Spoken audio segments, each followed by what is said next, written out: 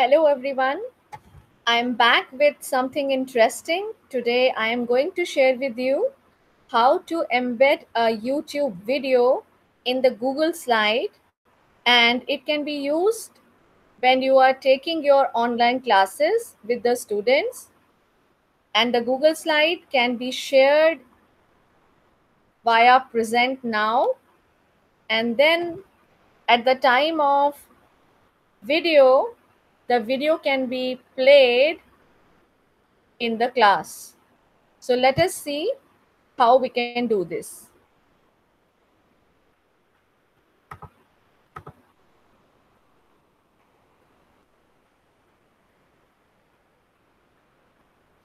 So this is the Google Drive, and I am creating a folder here, new folder, in which I have my lesson plan for the day. For example, it is on 20th April, and I will be making a presentation in this folder. So this is the Google Slides. So I'm choosing blank presentation. For example, I have to do in the beginning a prayer with the student. So I will be embedding prayer, which we normally do in the beginning. In the morning, we do DAV Gan. So I want that the students to sing this DAV Gan. So what is the better way? So click insert. First, I will take a new slide, and here I have to embed the video of the DAV Gan. So how we will do this?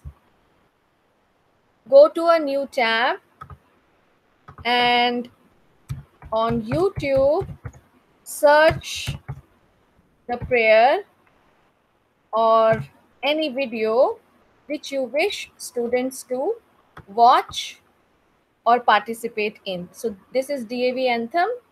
I've taken it from the DAV CMC website. So you can see the share button here. Click on share and copy this link. And then go back to your slides. In the title, we can write, "Let us stand together for reciting DAV Gan." So click on insert and you see a video, and now paste the URL of the video which you have copied and then search. So you see the DAV Anthem is visible here. Click on this and click on select. So this is how you can embed any video in the Google slide. Now at the time of your lesson, how we will use this?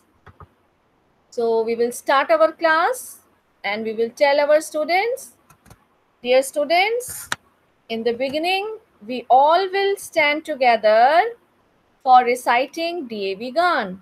And you can see that we are not going on the YouTube now. The video is all set to play in the classroom. So click on this button and the video will start playing. So this is a simple technique of playing a video when you are taking your classroom.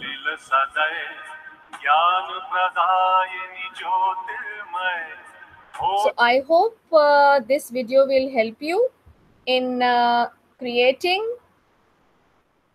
a better teaching learning experience, and students will also enjoy your classes. Thank you so much. In the next video, I will share some other interesting technique.